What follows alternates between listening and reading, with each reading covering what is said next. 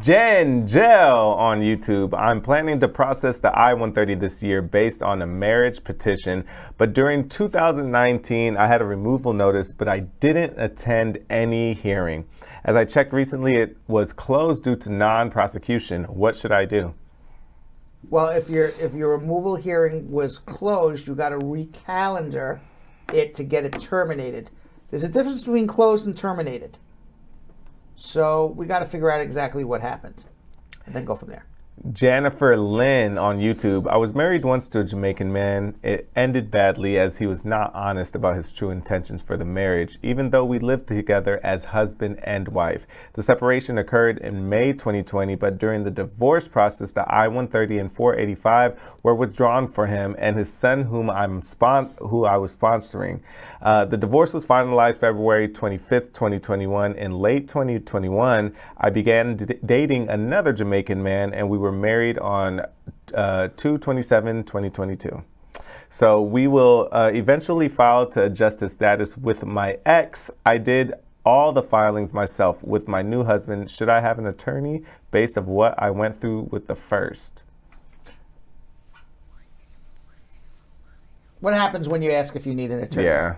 Like, that's literally all you had to ask is, should I get an attorney? Right. And first of all, yes, you're allowed to fall in love, fall out of love, fall in love again. But what happens is if you keep showing up, especially in this short period of time, sponsoring different husbands, immigration's going to think maybe this is your business, getting married to people and filing. But if you was a legitimate marriage, didn't work out, and then you fall in love again, there's nothing wrong with that. 50% of America falls in and out of love, marries, divorces, marries. Tia on YouTube. I'm in the U.S. waiting on approval of I-601A that was filed in 2020. My child, who's a derivative on my I-130, turned 19 and is accruing unlawful status because of his long delay. What should I do?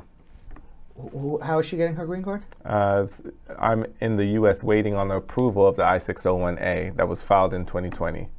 So the child is a derivative on the I-130. How old is the child now? Turned 19. Child needs his or her own 601A. The child doesn't derive a waiver through your waiver. Each person needs their own separate 601A. Start a 601A for your child. May on YouTube. I finally got an interview date in Jamaica in a few weeks. Is it okay to take my 3-year tax records, or do I have to request tax transcripts from the IRS? You can take your tax records. A lot of times they ask for the transcripts, so try to get them.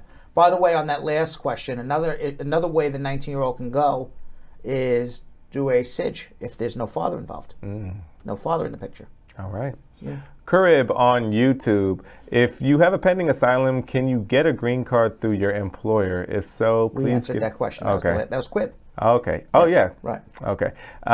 Idalma Sosa on Facebook. I had my AOS, USCIS spouse interview 3 weeks ago. Interview went well, but my case is on hold for review. What could be a reason to keep my case on hold for review? They don't believe it's a real marriage. They think you're committing fraud. You have a criminal record, something in your background. You completed the application wrong. The immigration officer fell asleep. All sorts of different reasons. They're not doing their job. I can come up with 1,000 reasons why. Yeah. Carrie Berry on YouTube. Got my citizenship through my mom. I got my U.S. passport, but now I'm married and want to file for my husband. Can I use my passport, or do I have to file for a citizenship certificate? If so, what form? You can use a passport as proof that you're a citizen to file an adjustment for a spouse. IK on YouTube. My friend did not receive her second VAWA extension letter. She's now out of status. What should she do? Contact a good lawyer. Anna Gay on Biggs on YouTube. My friend is here on a J1 visa and she's a section 212E bearer. 2 years rule does apply. Doesn't she have to go home back when she files her paperwork? Yeah, she has a J visa with a 2-year home residence requirement. She has to go home unless she can get a waiver, either through no objection letter from her government or extreme and unusual hardship to her spouse or children. Shakira on YouTube, I came in without inspection in 1992, had a removal order, but stayed here. I got married to a U.S. citizen in 2004 and have an 18-year-old daughter. My I-130 is approved. Can we just adjust the status now? No, you got to reopen your removal case. And last one, Burrell Eris on Facebook. I sent my N400 about 2 weeks ago. I received a couple letters. One said that they'll be using my fingerprints from, I guess, my green card. Is that a good sign? And what's the next step It's neither a good sign or a bad sign. It's just they're saying, we already have your fingerprints. We don't need them again. Don't look too much into it. It's just straightforward information. By the way, you don't need to take a fingerprint again. So it's a good sign that you don't have to waste a day going there. Is it a sign that you're going to get approved? No. Just they're using your fingerprints again. All right.